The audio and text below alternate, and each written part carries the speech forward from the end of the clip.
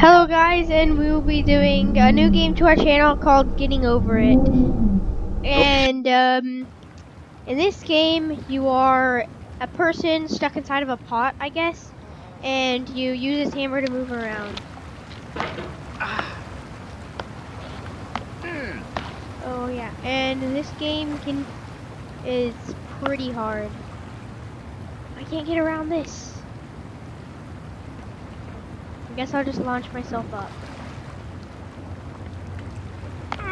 Nope, messed that up. Launch. Oh my gosh. It won't work. I gotta have to launch it up at an angle where it moves. Like that. Oh wow. There's no feeling more intense than starting over. If you deleted your homework the day before it was due, as I have, or if you left your wallet at home and you have to go back after spending an hour in the commute. If you won some money at the casino and then put all your winnings on red but it came up black. If you got your best shirt dry cleaned before a wedding and then immediately dropped food on it. If you won an argument with a friend and then later discovered that they just returned to their original view. Starting over is harder than starting up. If you're not ready for that, like if you've already had a bad day, then what you're about to go through might be too much. Feel free to go away and come back. I'll be here.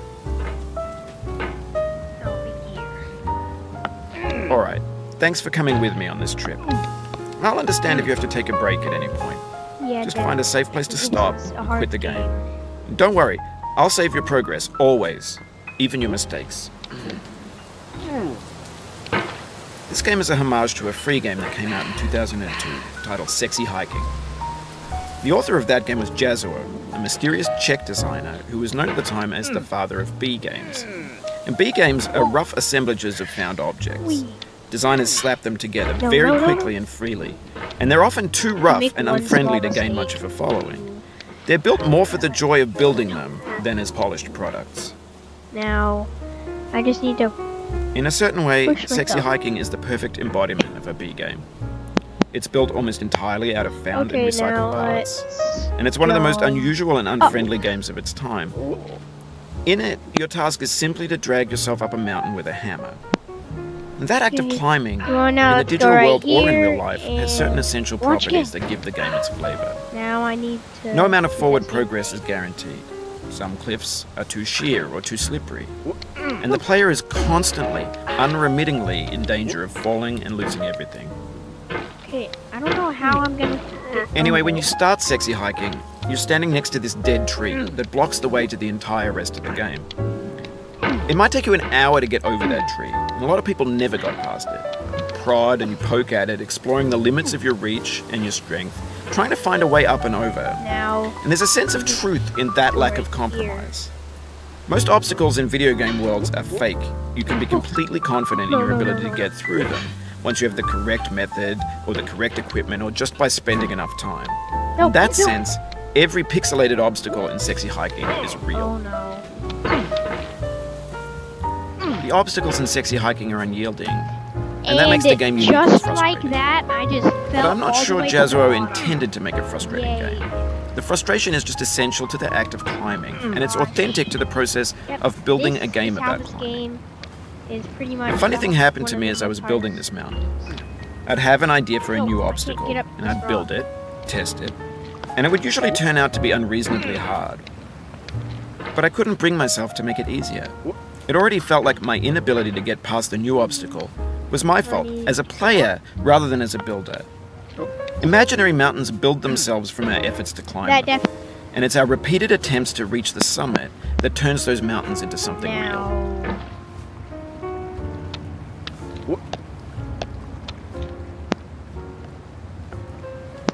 Okay, now I'm gonna go up this bathroom stall, up these rocks.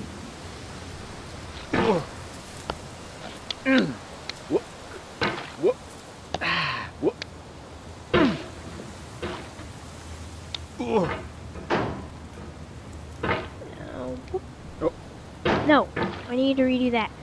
Go up this. The world's fastest run is like 6 minutes. I have no idea how they do that. You have to go up like in space to complete it.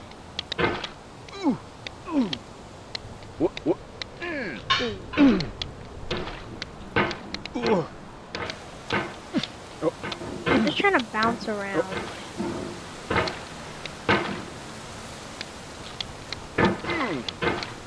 Whoa, now I need to latch on. Then launch. Did it.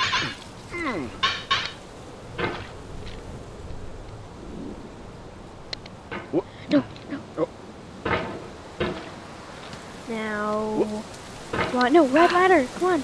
I mean, that's not a ladder, that's just like pieces of metal.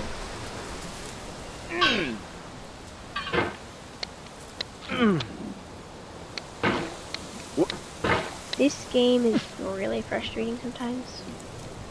Just like that whenever I fell off the edge to the almost very beginning. This part is very challenging. I need to launch myself up again. No. Why this game?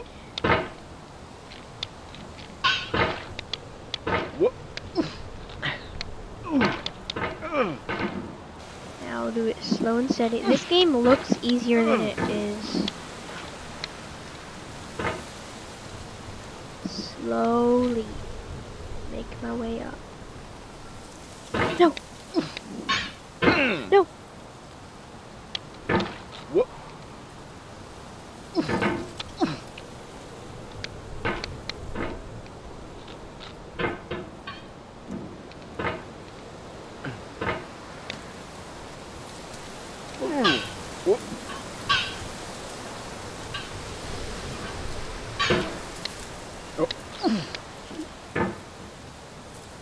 Now go up like this. No, no, no. And Oh, you just lost a lot of progress. I just That's a deep started frustration. very A beginning real again. punch in the gut. Wow, okay, that was a punch in the gut. It really was. Now, come on. Why is this part?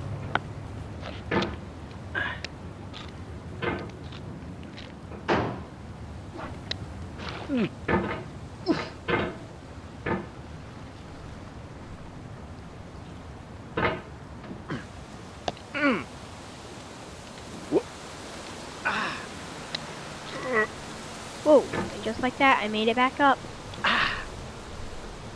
Ooh,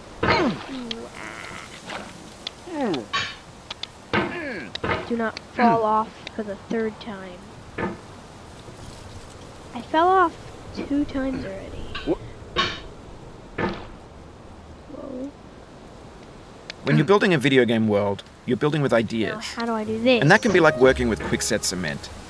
You mold your ideas into a certain shape that can be played with, and in the process of playing with them, they begin to harden and set until they're immutable, like rock. And at that point, you can't change the world. Not without breaking it into pieces and starting fresh with new ideas.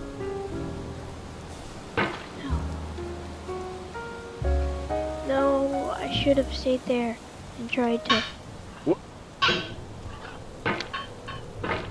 Oh, okay, now I'm back. Okay guys, that was it for part 1 of Getting Over It. If this video hits 6 likes or 5 or 6 likes, then I will make a part 2, or maybe I'll make one anyways. See you next time. Bye.